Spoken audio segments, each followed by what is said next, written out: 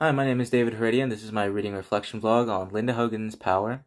Now, Linda Hogan's Power, I want to talk about the author, Linda Hogan, for a little bit. Linda Hogan is a Chickasaw poet who is a descendant of the Chickasaw Native American tribe in Oklahoma, and uses her experience, growing up with Native American roots, to write Power, a story about a young girl named Amishtu who suffers through two conflicts throughout the entire book.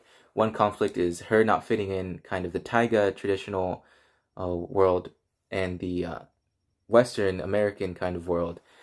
And you also have another conflict of Amma, who is a family friend, also a descendant of the Taiga tribe in Florida, killing a panther after a storm. The panther is a sacred animal for the Taiga people, and is also an endangered animal federally protected. And you see Amma's judgment between this Western world and the Taiga world. You also have the contrast of the natural world and the kind of human world. And I think the way Linda Hogan does this throughout the book is very genius. You have the main plot of the book going on, and while that's happening, you also have kind of these little sprinkles of writing, excellent writing, that describe kind of the frogs jumping and croaking and the crickets chirping and the birds calling and the wind flowing. And you also you have these sprinkled in between the plot of the book, which very much makes a contrast between the natural world and the human world. Linda Hogan, again, uses this contrast to kind of fortify the other contrast, where the Taiga people are more spiritual and kind of are more responsible with the earth, and the Western kind of world kind of pollutes the lakes, makes oil rigs, tears down these woods to make oil rigs, relocates people. And these two contrasts work very hand in hand, but, Linda Hogan does make it a point to separate the natural world and the human world, and how we need to kind of bond and be more in touch with nature. It's what Linda Hogan is trying to say throughout the book. You have contrasts throughout the book, but you also have comparisons, and Linda Hogan also does this in a very subtle way. You have the storm throughout the book.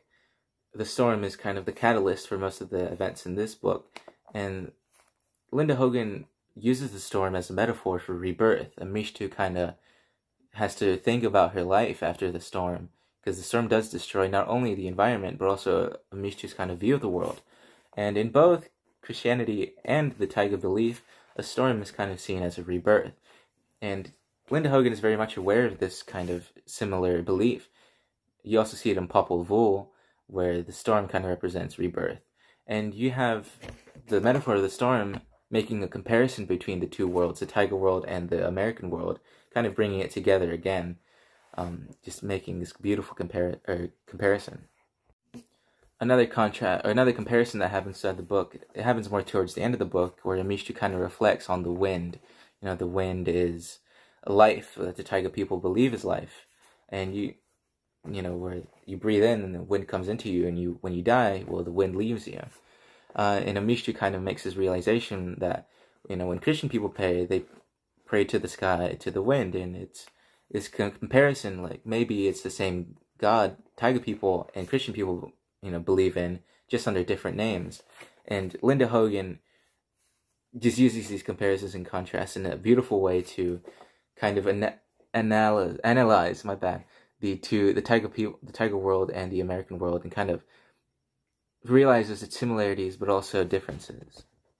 I think this book is very, smart for making these comparisons and contrasts in such a beautiful way that kind of highlights and brings forward in the spotlight kind of the Taiga people's beliefs and the American people's beliefs, and how we kind of need to reassess that and kind of realize that we're maybe not too different. We are different, but we're not too different in the end. And that's what I got from this book. That's my reading reflection of Linda Hogan's Power.